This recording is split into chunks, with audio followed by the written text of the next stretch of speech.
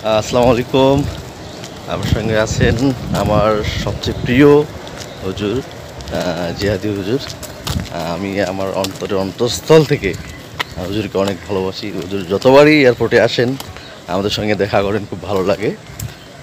জিহাদি হুজুর 4 দিন এদিকে মাহফিল এসেছিল, এদিকে মাহফিল করেছে। উনি দিনের খেদমতে কঠোর পরিশ্রম করেন, রাতকে রাত মনে করেন না, দিনকে দিন মনে করেন না। উনি রাত দিন 24 ঘন্টা বলতে গেলে উনি প্রোগ্রামে থাকেন। হুজুর এই যে প্রোগ্রামে থাকেন, এতে আপনার ক্লান্তি দূর হয় কীভাবে? আসলে আল্লাহর রাস্তায় যারা কাজ করে, আল্লাহ তাদের হেফাজত করেন, সেই হিসেবে আসলে কোনো ক্লান্তিই নাই। আল্লাহ কেন যেন তার কুদরতি হাত দিয়ে আমাদেরকে হেফাজত করেন। আমাদের লাইনে যে সমস্ত দিনের খেদমত বক্তারা আছেন, আল্লাহ সবাইরে দেখি খেদমতে এভাবেই বিরতিহীনভাবে চলছে। তারপরে অনেক সুস্থ, অনেক ভালো। আপনারা দোয়া করবেন যেন আল্লাহ আরও সুস্থ রাখেন। আমার ভাই খুব ভালোবাসে আমাকে, আলেমুলামাকে যারা ভালোবাসে আল্লাহ তাদের ভালোবাসুক। ভাইয়ের জন্য দোয়াও করি। যতবার সৈয়দপুর এয়ারপোর্টে আসছি অনেক ভালোবাসা আমাকে দিয়েছেন, সেই হিসেবে আমি দোয়া করি আল্লাহ তাকে আরও ইমানে আমলের তারাক্কি দান করুক। আপনারা ওনার জন্য দোয়া করবেন। Thank you. হুজুর আসলে অনেক ভালো মনের মানুষ।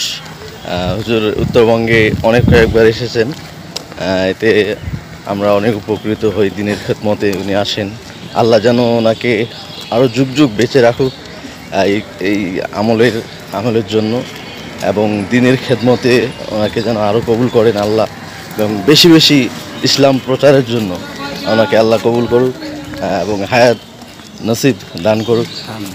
সকলে বলে আমিন।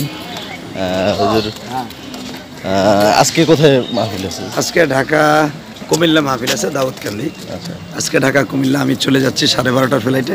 দোয়া করবেন যেন আজকের মাহফিলটা আল্লাহ সুন্দরভাবে করার তৌফিক দান করে।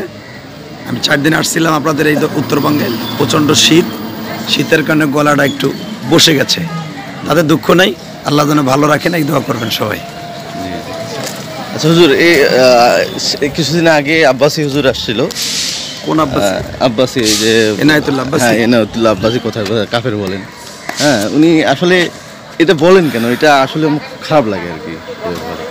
আসলে ভাই উনি যে কেন বলেন, কোন সেন্সে বলেন জানি না, তবে মানুষকে যদি কেউ কাফের বলেন তাহকিক না করে, তো এই কথাটা তার উপর যে বর্তায়, তো ওনাকে আসলে আল্লাহ সঠিক বুঝ দান করুক, যেন কথায় কথা কাউকে কাফের না বলে, তার সম্পর্কে ভালো করে জানবে, শুনবে, এবং সে ইসলাম বিরোধী এবং আল্লাহ বিরোধী, রসুল বিরোধী কোনো কথা বলছে কি না।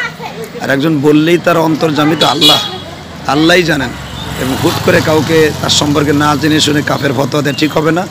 যদি না জেনে শুনে কেউ কাফের ফতোয়া দেয় আন্তাজে, এটা তার উপরে পড়তে হবে, এটা খেয়াল রাখতে হবে।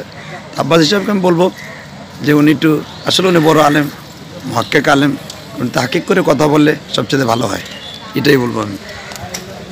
খুব ভালো লাগলো হুজুরের এই, আমি ক্লিয়ারেন্স পাইলাম, আসলে খুব ভালো লাগলো। আমি হুজুর কামিল পড়তেছি, তো ইনশাল্লাহ আমি এইবার 2nd ইয়ারে পড়তেছি। তো খুব ভালো লাগলো হুজুরের সঙ্গে। আসলে মনে হচ্ছে যে মানে কত দিনের চেনা, কত দিনের জানা, মানে একবারে আমি একজন আপন মানুষকে পেয়েছি। আমার হৃদয় আসলে কলিজা ঠান্ডা হয়ে গেছে। সবাই হুজুরের জন্য দোয়া করবেন। 12 তারিখ না, 12 তারিখ শিডিউল সমস্যা।